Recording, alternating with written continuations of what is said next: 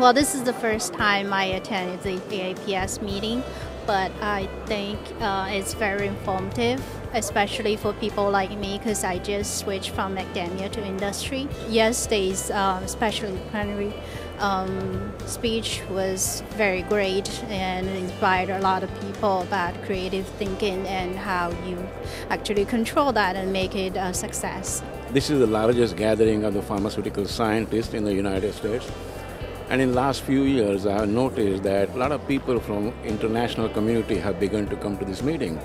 So it does attract a lot of scientific community, and it's a good show. I think it's a good show because it brings the big pharma, the small companies together. So, as the pharma business is moving, I think it's important to get this collaboration of science and partnership. So, the show's terrific. The keynote speaker was excellent. The plenaries were great yesterday and very thought-provoking. Overall, it's a very good show, and there's a lot to do here. All these sessions were really good. Also, you have sessions from FDA, and they're more pharmaceutical-oriented rather than, chemical engineering-oriented. So it was quite good.